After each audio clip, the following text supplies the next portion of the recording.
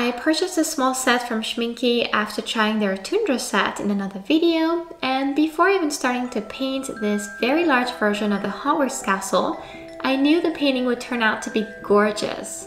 That's due to the nature of the paints, and in this video I'll show exactly why that is and how I'm using these wonderful watercolors for landscape painting in case you want to try them out. This is a sample of the Volcano set because I think they are normally 5 colors in the original set. However, you will find a smaller version as well, and it's only 3 colors. I love red, violet, and brown, my 3 favorite colors, so when I saw it, I knew I had to buy it. Aside from the gorgeous colors, these paints are special because they are super granulating watercolors, and according to Schmincke, each color is made of at least 2 granulating pigments for additional color changes. Essentially, super granulating watercolors have those larger and thus heavier granulating pigments in them, and when you add water, those tend to clump together in places, usually inside the crevices in the paper. That's also why Schmincke says that the rougher the texture of the paper is, the stronger the granulating effect. You'll be able to get a textured effect, and different colors might emerge and separate depending on what pigments each color is made of. In my Volcano set colors, you can see hints of a blue color, for instance. So now let's see how these look in a very large painting of the Hogwarts castle, which by the way is a real one located in northern England.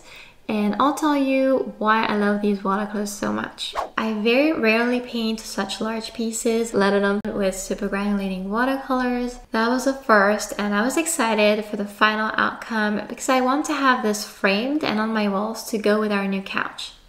I never paint directly on a block, just once or twice before. I usually detach the sheets and I use masking tape, but these blocks are designed to be painted on, so I decided to use that option.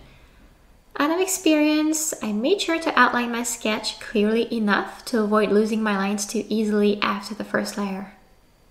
With only 3 colors that look so similar, it could be tricky to decide where to add what.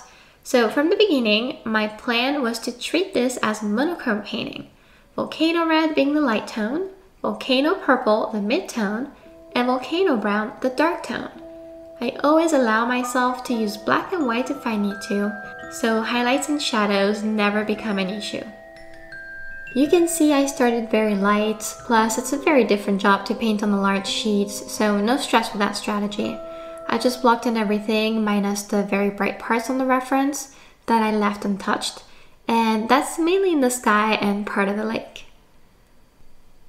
I knew I'd have time to work on the castle a lot more later, so a light coat was enough.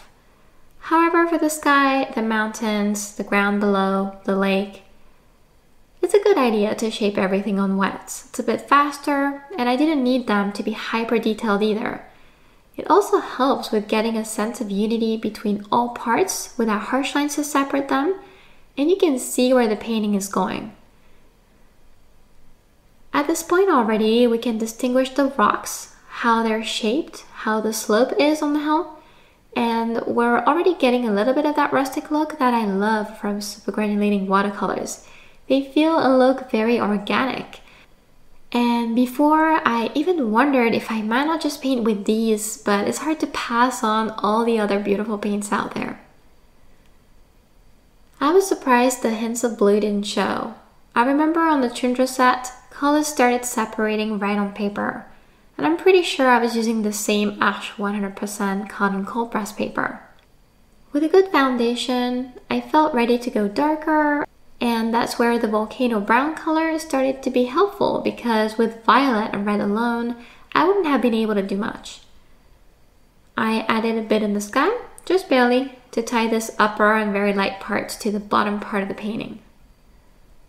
At this point, I had something solid to keep going, and I safely started on the castle from there. It's funny because so far, this looked like my couch color a lot, and I wasn't expecting this much of a resemblance.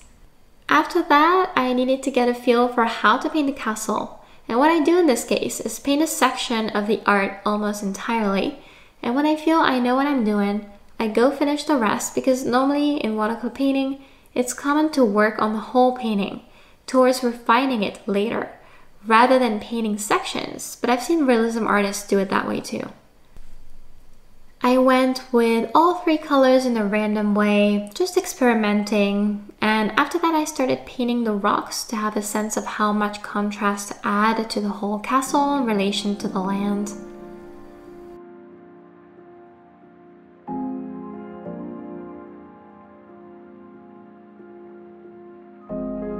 I used simple strokes to create texture on those rocks, and I did that too for the water.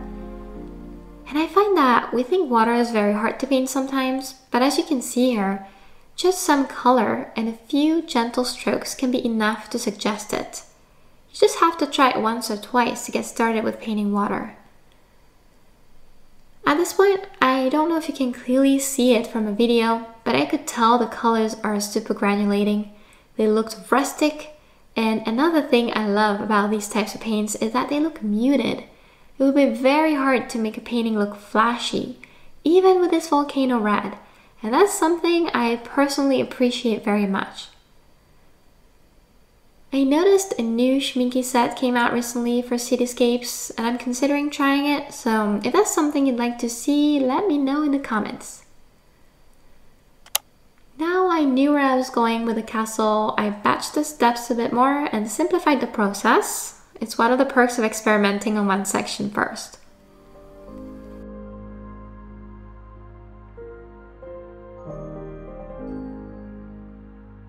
So I simply painted the whole castle with my lighter color, red. I took advantage to add some to the land to make it less boring and tie it to the castle itself. And then I went over the parts that needed more contrast with volcano violet. I created some texture with the dry brush technique in places, and then I added the windows and shadows with volcano brown. I got the idea to lift color with a wet paper towel to render the impression of mist I was seeing in my reference photo, and on this ash cotton paper, these watercolors lift really well, and when that happens, I love to use it to serve the painting, and you'll see I use it even more later. I kept going. This was my 3rd filming session, one in one afternoon, one in the same evening, and this one the day after. And I kept refining shadows while progressing with a mix of volcano brown and black. And I prefer to do this on very large paintings to make sure I keep the contrast accurate and under control, and it's easier when the whole painting moves at the same time in a way. So there was a lot of back and forth. Normally, in a small piece, I will proceed in steps more and not necessarily backtrack to a certain step. But for large pieces, I feel it's trickier to do it that way. There's always more to improve on also, and to be honest, I could have kept on working on this for at least 1 hour after finishing, but I'm trying to avoid being tighter on myself than I already am, so I try not to overdo it. I used the fact it's easy to lift paints with the combo Ash Cold Press and Schmincke Volcano to make the front buildings pop more against the back buildings. I'm a fan of adding artificial highlights because they look more crisp, but I've found with practice that it will be more elegant if I can leverage the subtle highlights that come from the paper primarily, then maybe add a few crisp highlights of my own. The color Volcano Red is beautiful, and like I said, it's one of my favorite colors. So I went in directly with the tube and my finger to add strong touches of red. It makes it more dramatic and it adds to the rustic effect I find. With my Daniel Smith white watercolor stick, I highlighted a few things. It's what I called earlier the artificial highlights. And the trick is always not to add too many of these. I've done that in the past for sure, so it's something I consciously work on now. I had to sign it because it's so rare for me to paint large, let alone for my house, and this might also be exhibited at a festival next May, so the signature is a must. If you enjoyed this, I suggest this video about the beautiful tundra sets. Thank you so much for watching and see you next time!